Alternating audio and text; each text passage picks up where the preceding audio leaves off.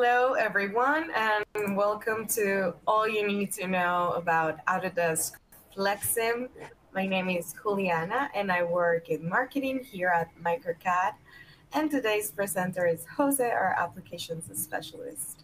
At today's webinar, we'll give you a deep dive into how FlexSim can model real-world processes, identify bottlenecks, and improve efficiency. As usual, throughout the webinar, you can ask a question at any given point on the left-hand corner. You can ask Jose to revisit a step or ask any questions. This is your time, and we want you to make the most of it. And in the upper right-hand corner, you will find links to our social media, website, and YouTube channel. We post all of our webinars there at the end, so you can share with colleagues or watch it on your own time. And without further ado, I'll pass it on to Jose. Hi, Jose. Hi, Juliana. How are you doing? Hello, everybody. Welcome to this webinar about FlexSim. We're very excited about this new product. This is our recent acquisition by Autodesk, because it's a very powerful program. It's a very useful software, and possibilities for many industries are huge. So the idea today in this webinar is to explain what FlexSim is, basically how it can work for your workflows, how it can work for your industry, and take a look into how it looks, what it can do. Okay, obviously it's a very powerful software, and there's a lot to it. So, but we're gonna review the basic concepts, what you need to actually know to know how this software works. Okay. So we're going to start by asking what is FlexSim, how it can help you in your processes. Then we're going to delve into a little demo on how everything looks on the software. And then we're going to open the floor to some questions. All right. So what is FlexSim? FlexSim is a 3D simulation and analysis software.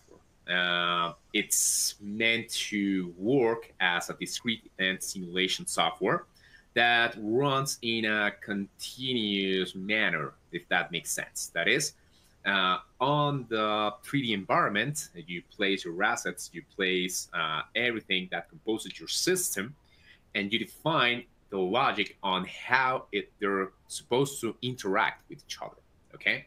So if you're planning on modeling, say, the process of manufacturing of a product, or logistics on how this little forklift is supposed to take packages here and there, or how this person is supposed to take packages from this point to point B, or work in this station, if you want to check on how much idle time this machine has, if you want to check how this resource is being utilized, you can use all of that in FlexSim, right? So it's a systems simulation software, right? But it works in a 3D environment all right? It uses graphic and programmable logic. That is, every single object is supposed to work in a certain way. It has predefined logic that you can make use of, but you can also program the logic on the objects. And you can model different scenarios. You can do experiments. For example, if you want to move your machines from here to there, check how that's going to affect your workflow, check how much lead time it's going to be affected by that, check how a Gantt diagram will look on a regular working day. You can do all of that in FlexSim, okay? So it's a very powerful program. It's very configurable. So it's used in many different industries. It's used in manufacturing, it's used in healthcare, it's used in services, it's used in logistics, you name it, okay? So long as you can imagine it and you can place your assets in a 3D environment, you can make use of it, right? So in this case, what we're gonna do is we're gonna do a little demo. We're gonna create a very simple model to explain the concepts on FlexSim, on how it works, and we're gonna do some modifications, right? So first thing we're gonna do is we're gonna go to the software,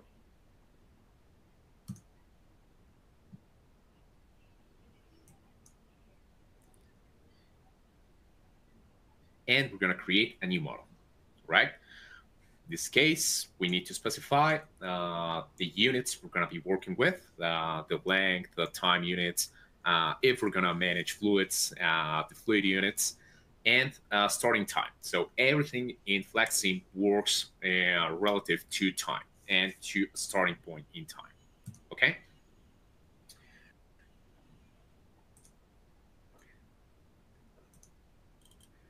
So the first thing you need to know about FlexSim is you have an environment, right? And you have some resources that you can use, right? There are basically three types of resources. You get a fixed resource, for example, a processor that I'm going to bring in from my library, or a source, right? The fixed resources are objects that remain stationary in my model, and they are going to produce a flow item. Okay, so the flow item is the object that's going to run, or it's going to move, or it's going to be processed in my model, right? So for example, right now what I want to do is I'm going to create a simple process. What I'm going to do is I'm going to bring in bottles that will be brought by my source, are going to be stored in my queue right here, and they're going to go through my processor. So let's suppose what I need to do is place the label on them. Pretty simple, pretty easy. And after I'm done processing them, I'm going to send them out to a sink. Right? So very, very straightforward, very easy, right?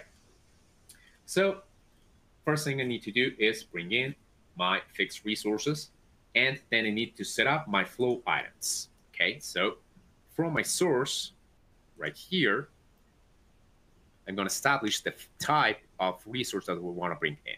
So in this case, it's going to be a pill bottle, right?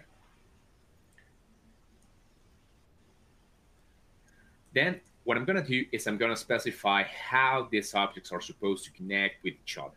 Okay, so the most simple way this can work is from a source, I'm going to connect right here to my queue. So the bottles are stored here. From my queue, my bottles are going to go to my processor, right? And then they're going to get out of my processor and into the sink. Right?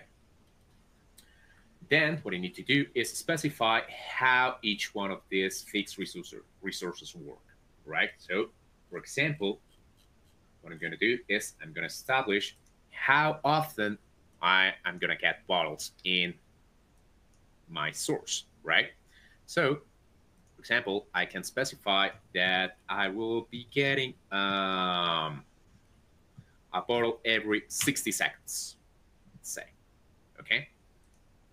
And I'm going to keep it real simple on my queue. I'm going to specify that I can store as many bottles as I want. And what I'm going to suppose here is I want to check what happens with my model if I cannot process all of those as fast as I need. Okay, so on my processor, I'm going to establish a process time of 50 seconds. Okay, and then when the bottle is done, it's going to go to my sink. Okay, so the easiest model that I can create, I'm going to run. And when I hit run, I want you to pay close attention what's going to happen here. My runtime is going to start at a certain time right here, and I'm going to run at a certain speed. Okay, so let's get started.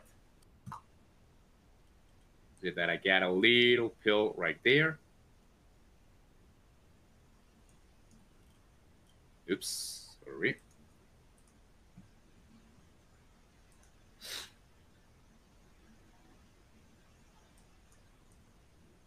actually this doesn't make sense because I specified that the process time is less than the arrival time, right?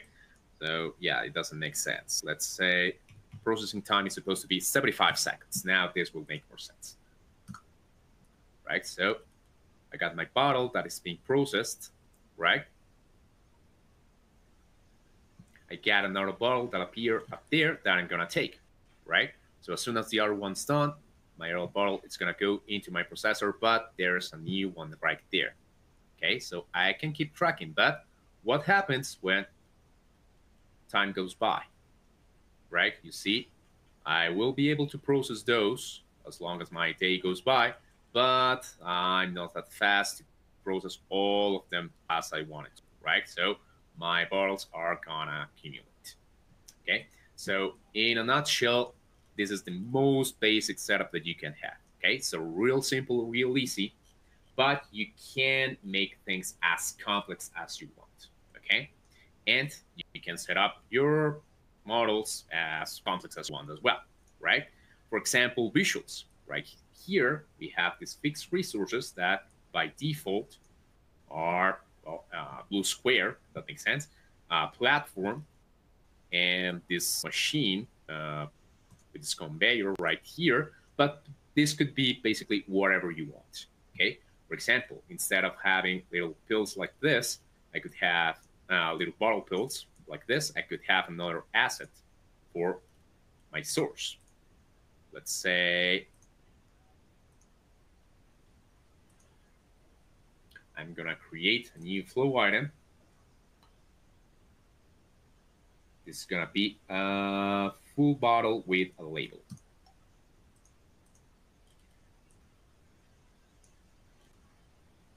Right?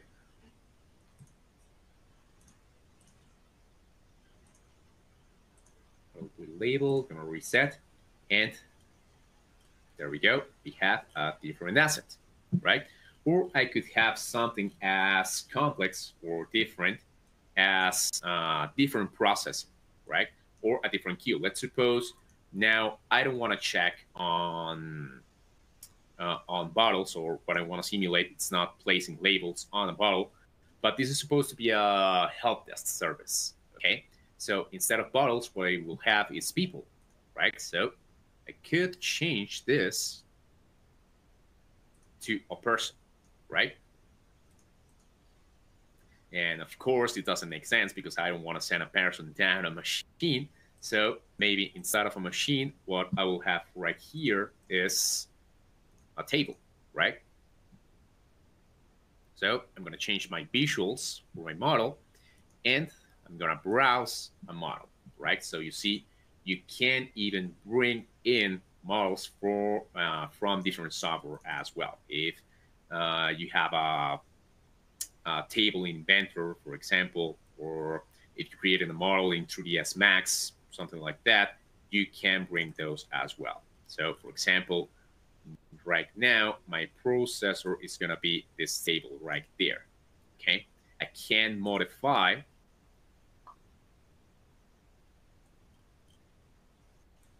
the looks on my table. I can make them larger. I can edit the visuals on my table, right?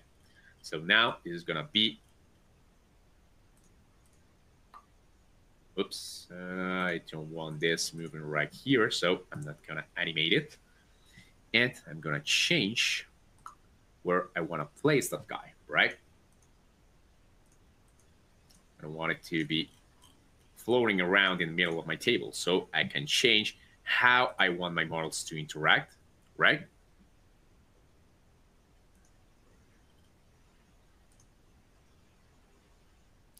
Set location, let's say, let's see, this is going to be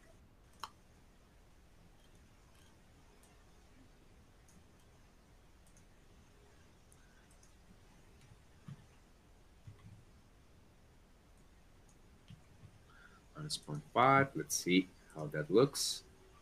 There we go. Gotta adjust the seal direction for this guy. 0.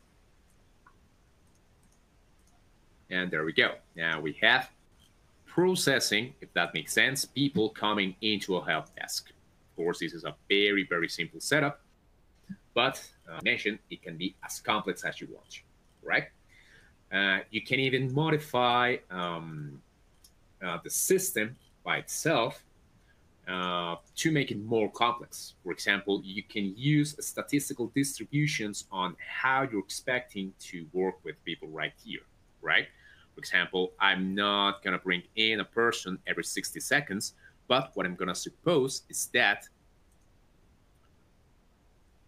people are going to come in with a statistical distribution, right? For example, an exponential one, right? So I won't know for certain how often a person is going to come in. That's more real. It's more realistic, right? But I can check based on a statistical distribution if my help desk is going to work, right?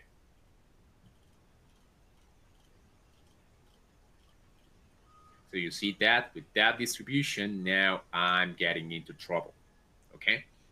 And I won't be able to run my model properly, all right? I can even add more complex logic, okay? So for example, let's suppose I'm gonna bring in another model so we don't have to create all of that. Next slide.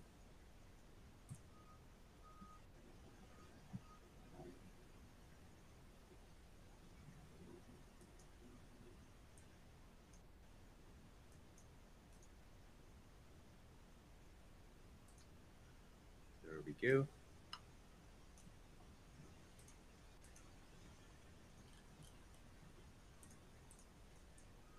Right? So for example, on this model, what I have done to save a little time is specify an exponential arrival time, right? I specified a waiting line, and I specified a logic that lets me establish a number of people, a maximum number of people on this waiting line, right? So on the sink right here, what I have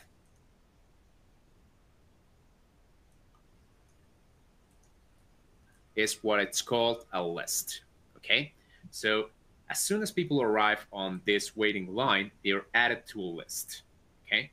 This list is going to include all the customers that are going to get in, and each one of those will be assigned an age in queue or waiting time, if that makes sense. That's how long they've been on the line, right?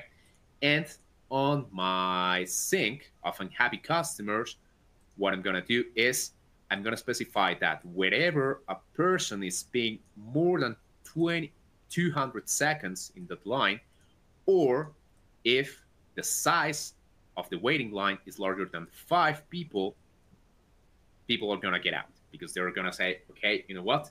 It's been too long. I want to get out of here. Or they come in, there's already 5 people, and they say, you know what, screw this, I don't want to wait that long, and I'm away, okay? So I'm gonna simulate my model right now.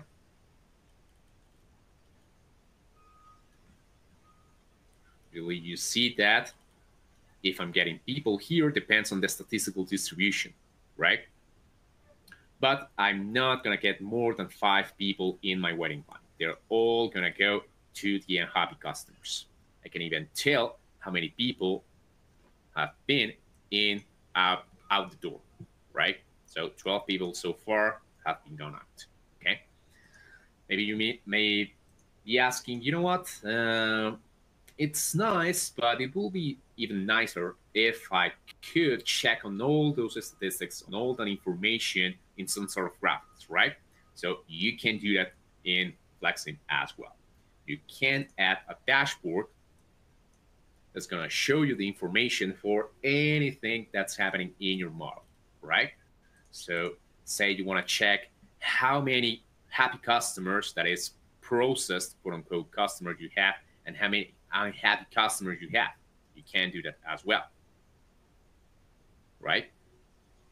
Or let's say you want to check on how often the machine is being used, or in this case, the desk, right?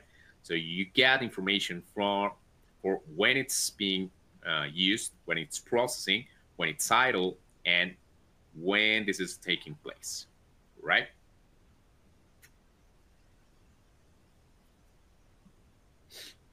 So it's a very, very powerful tool, and it can be highly configurable. You can modify the logic behind the entities, and you can even add more complex entities. Okay, for example, in this sort of example that I have right here,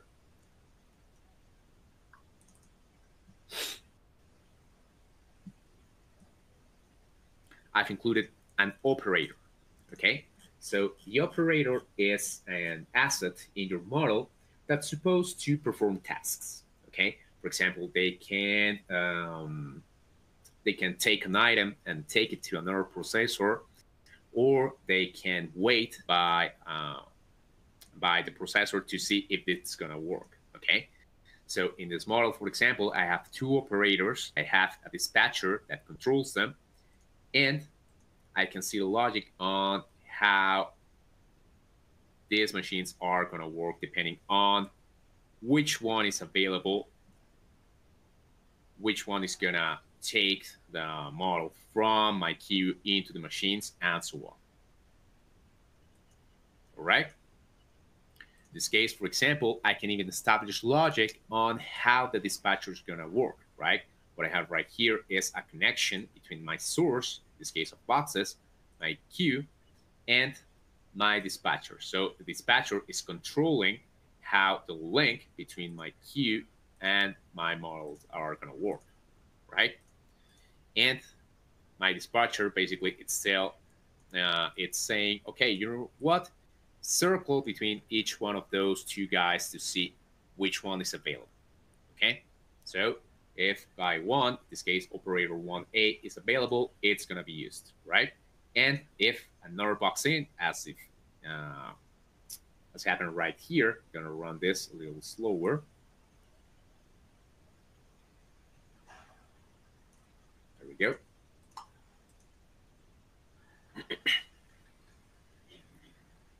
Right there, this guy is occupied, so my second operator is gonna take the box. Okay, this logic, they need to wait to process the box, right? But as soon as they're available, they're gonna take it to my next processor.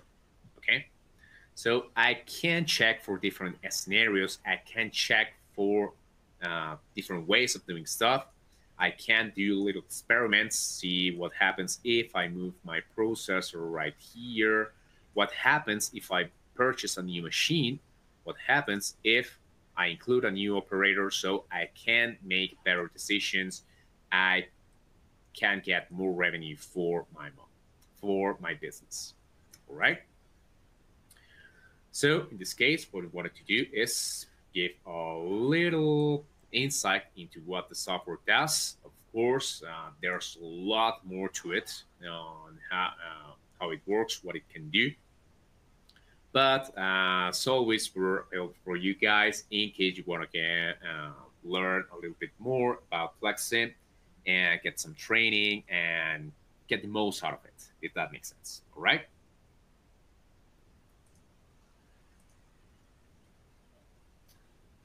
So I guess that's what I wanted to show you guys today. It's a little preview on how the software looks. Hopefully, we will get more series on on setting up models in FlexSim as soon as we get more people involved in this. So if there are any other questions, feel free to ask them now. Thank you. Thank you, Jose, for that wonderful presentation. And yeah, you have here our contact information based on region. You also have my contact information in case you have any questions or any inquiries. We're here to help you and get you going. Also, we'll be having coming up next a few webinars that maybe you're interested in. We'll have in October 17th, so that's next week, advanced AEC projects, driving results with digital project delivery. So yeah, we highly suggest you to check that that box you have on the right hand for our registrations. And just even if you cannot make it, you can register and you will get the on-demand recording, just like for this one. So yeah, if we don't have further questions, I would like to thank Jose and thank everyone for attending. Okay, thank you, everybody. And thank you, Juliana. I guess we'll see you next time. See you next time. Bye bye.